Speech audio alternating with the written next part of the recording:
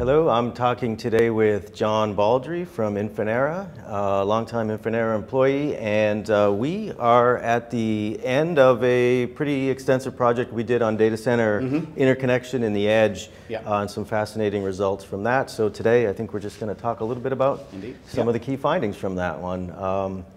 So from my perspective, one of the really interesting things was we asked the operators about the location, where is the edge? And in past years there's been a lot of focus on the street cabinets, out to the cell site. The finding that came in was very strongly in favor for operators of co-location facilities, which was a bit of a surprise and one of the more interesting findings for me. I'm curious what the Infinera take is on those results.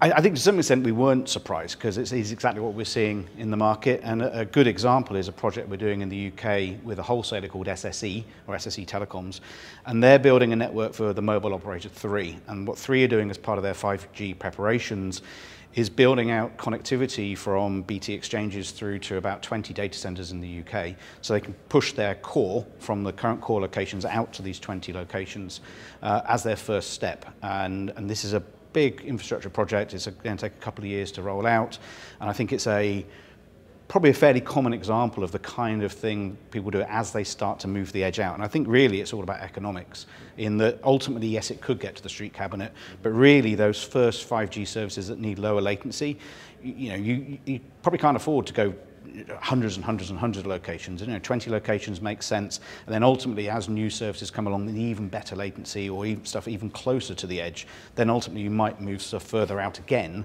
to support that sort of subset of the subset of services. So yeah, it's an example, it's a finding that we're seeing in the projects we're working on. Yeah, that's a good point on the economics. I mean, one of the things, of course, it's for latency that you're moving it closer. One of the questions that we get asked is, how close does it have to be, which really means how much latency is okay to satisfy the application. And that's a very geographic thing. So the UK, as an example, is we're 70 million people in a reasonably small country compared to, say, Australia or Russia or America even.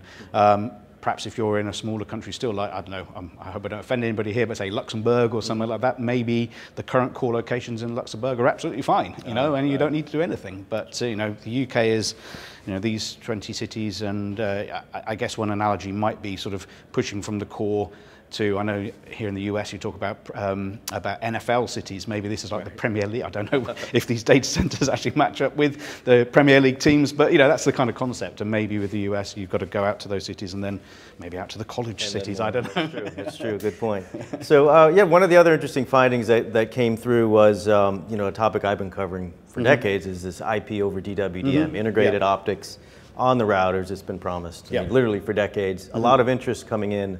From the survey in that concept. Again, curious your read on that finding and if it resonates with Infinera. It does, absolutely. I mean, there's 3 sort of angles to that from our perspective. The first is some new technology we have for auto-tunable 10 gig optics and 25 gigs next year. And this is driven by initially the mass rollout of DWDM for things like fiber deep DAA and 5G, where you want to simplify the optics so the field technicians can treat them like a grey optic. They don't need to worry about what wavelength they're tuned to. But one of the real good benefits of it is the host system also thinks they're grey.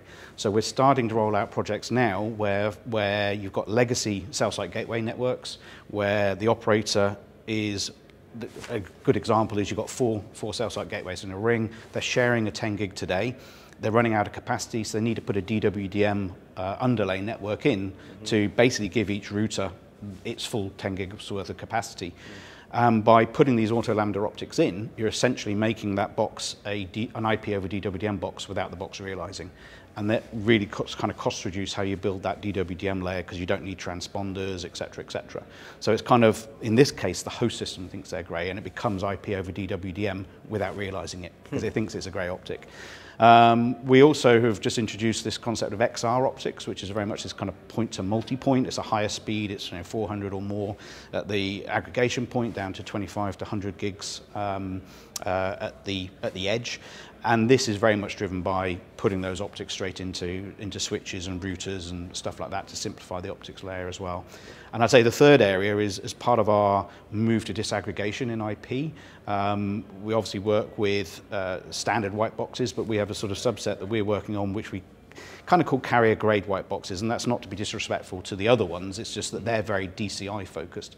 And one of the characteristics that we see the need for is be able to put DWDM directly into sleds that go into these routers. Sure, sure. Let's just pick up on that, the white box concept. Yep. So one of the questions, we did have, I guess, at least one question on white box, but the one that really stuck with me is we asked about operator interest in white box, particularly at layer 3. And the findings came back, 2/3 of the operators saying it's at least important. So that's 2/3, and then about 20%, a little over 20% saying it's absolutely critical. So we hear a lot about AT&T, but from the operators, and this was a global survey, a lot of at least interest in it. Does that resonate? Is there life beyond AT&T for white box? Absolutely.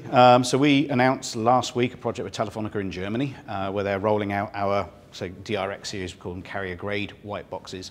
So what we've done as a company is we have a large heritage in routers now through the acquisition of Corient last year, and we have something like 200,000 routers deployed, 300,000 cell towers connected to these routers, and we've taken the software from that platform and created a carrier grade NOS, a network operating system. So it's a real field-hardened mobile and other sort of access application-oriented IP stack.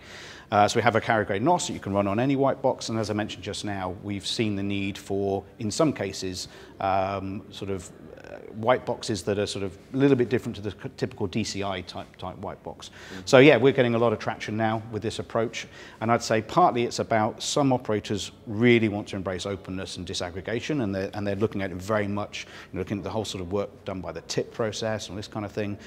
Others actually just really like the fact that you're breaking down the traditional router architecture into hardware and software, so you've got much more visibility on the pricing, you get kind of the economics of white box without necessarily moving away from the one neck to grab, and you get scalability advantages as well in kind of how you rack and stack these things and sort of grow a network without having to make a bet now of what big iron router am I going to stick in, and is that going to last 5 years or 2 years or 10 years or who knows, whereas this sort of the open approach is much more sort of stackable, and it means you don't need to sort of make that big bet now and hope you get it right.